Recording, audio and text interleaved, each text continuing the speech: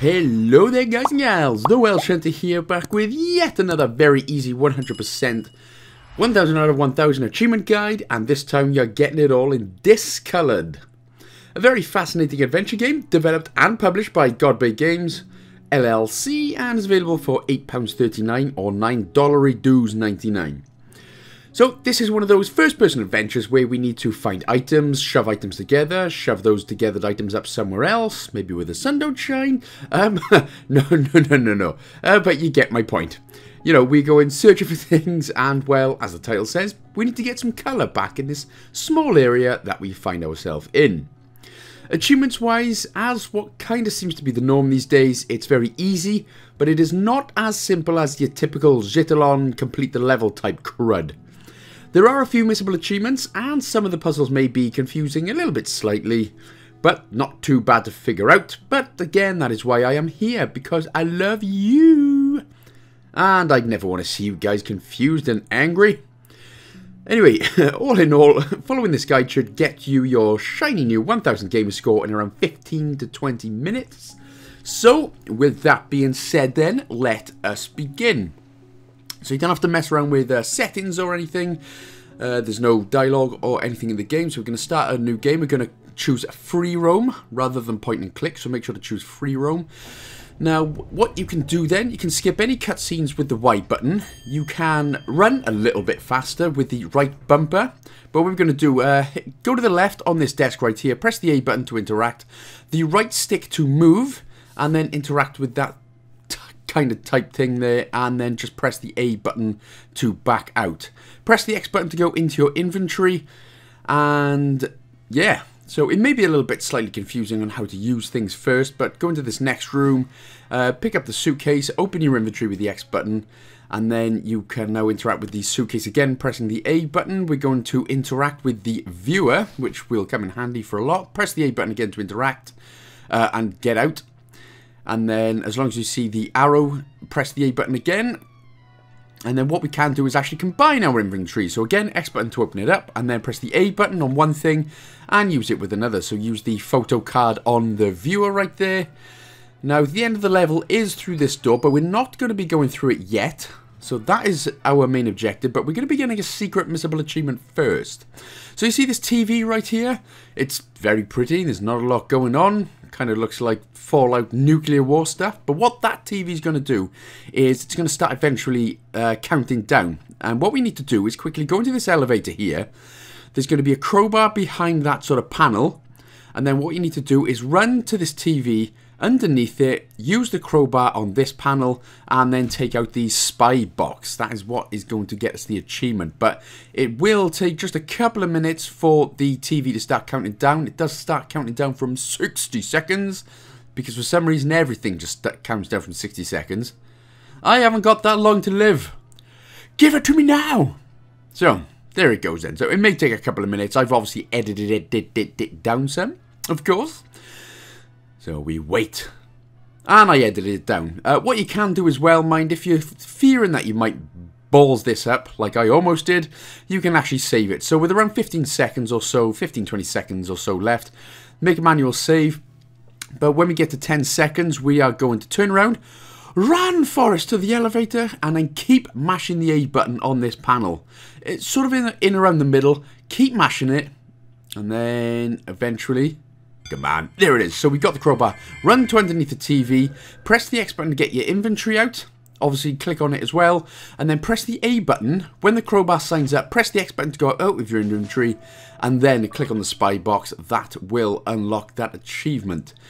So, and that's what I mean by the inventory is slightly annoyingly confusing sometimes. So you've got to click on the item and then back out of the inventory to use it. Which, when you're trying to rush like that, kind of puts pressure on you and you end up crap in your pants. Not literally, of course. Figuratively. I forgot the word, but you know what I mean. So you use the viewer with the picture, and then we could go through. Sorry, I kept getting ahead of myself there. So what we're going to do is head to the left as we begin, and we go into this back sort of area and grabbing this bucket. And we're going to be getting another missable achievement. Just fall off the edge. Don't do it, guy. You get so much to live for. Honestly, you do.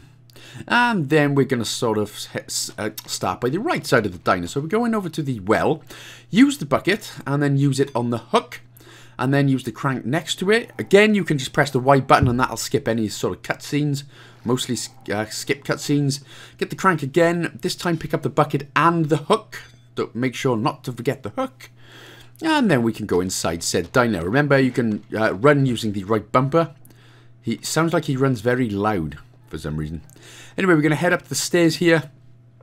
Go to the left, and directly in front of us is going to be this little gardening pot type thing. And what we're going to do is use that bucket with water. So again, go into the inventory, press A on it, and then press X to back out of the inventory, always to use something. You'll get used to it. Pick up the item from in there, and job is a good un. We're going to be using, click on the cash register picture and then use that with the viewer as well. So you get the picture in the viewer. And then we're going to head back downstairs. And we're actually going to use the viewer on the cash register. It's fairly obvious where most of these things are, so it should be fine. But use the viewer with the cash register. And then that is where we can get our green prism gem triangle, probably worth $1 million type thing. Have a look on this table, and we're going to interact with this thing. Grab the ticket. That's very important for an achievement as well, so make sure to grab that ticket. And then head back up the stairs. And then what we can do is now use that $1 million baby green prism thing in this plant pot. Yeah, the inventory, probably the only terrible, not very good thing about this game. But anyway, when we get that, grab the pole, and then we can use the hook with the pole that we just picked up. Pole with the empty hole. I've heard that before, Pornhub. Stick your pole in my empty hole, man. Oh my god. Use the pole with the hook, sorry, and then use it with the attic. Now we can finally climb up. Make sure to grab the green prism as well before you head up. When you do climb up and down the stairs, again, you can press the Y button to just skip forward a little bit. And then around by the bed, you can actually open this up. And you can see the blue prism. Now, that would have been locked if we didn't pick the green prism up. So we're going to open it, go back downstairs, and then put the green prism back in the flower pot. And then we can get what's behind the waterfall. Don't know why we couldn't have just stuck our hands in the water, unless it's a force field and it blows our balls off. Then, you know, we don't want to be doing that.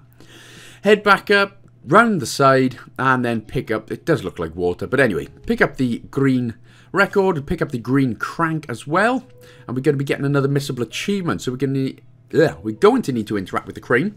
3 buttons on the left.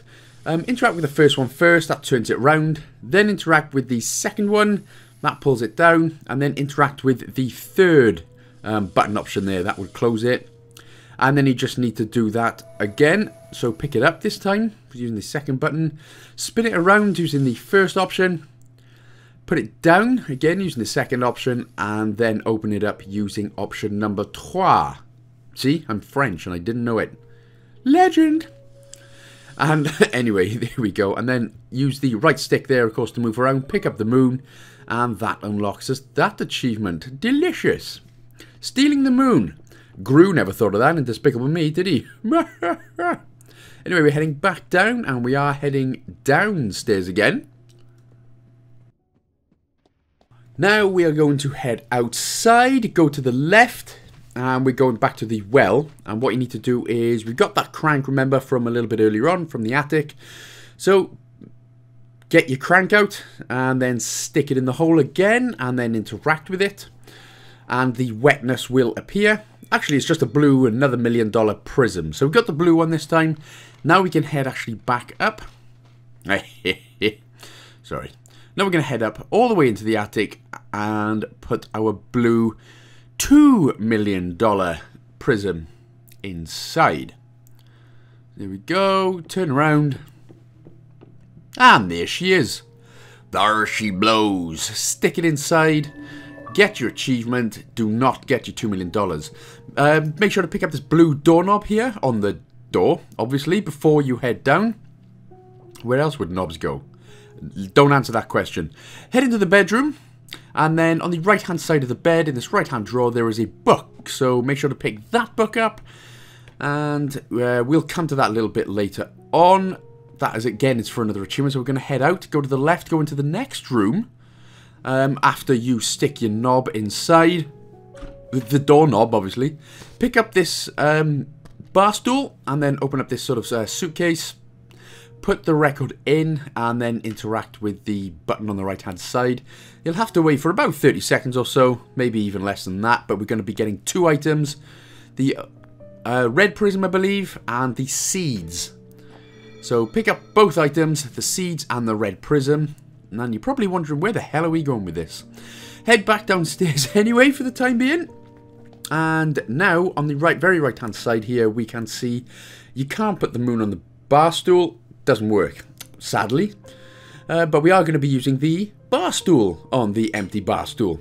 And then, if you interact with it, that is actually going to make the bar stool open up this little secret basement. But for now, we're going to head back outside, head to the right, and where the bucket was, if you interact with this little dirt patch, and again, interact with it, we can actually get our inventory out and put the seeds in. Now, this is where the second ticket stub is as well. Sorry, I've done that quite quickly then, but you make sure to pick up the second ticket stub. Again, that is for an achievement with the phone booth later on, so you should now have 2 tickets. So now we're going to head back inside and go downstairs in our newly found basement. Oh my god, that's where you've been hiding all the kids! Jesus Christ! No, sorry, wrong one. Pick up the wood there from the left-hand side of the desk, then open up the furnace. You'll have to interact with it twice to unlock and open it. Then put the wood inside. So sorry, that was probably a risque joke just then. Put the wood inside, and then again, obviously close the furnace and then lock it again. So you'll have to interact with that twice. And then we can interact with the red prism and put that in. That should unlock us the red achievement. Of course. Happy days. Now interact with the book. Now there were a couple of clocks with all the same time in there. And basically that was the clue to this achievement. So what you're going for is putting the little hand on number 4 and then the big hand on the sort of 35. So basically the time's 4:35. Yeah, you should. That's pretty obvious. Or just copy exactly what I do there. Anyway, that should unlock us this red key because we're actually locked now. But not for longer because magic and video games. So the red key that we just got, open that up. And then on the back wall, there are going to be 2 switches that we need to interact with. So the left and the right one, interact with those both once. Now the phone booth will be open for us. So when we head back outside, head back up and head back outside, go directly in front of us right here. And like I said, this phone booth did not work before, but it does now. So interact with it. Interact with the phone, and then interact with the phone once more.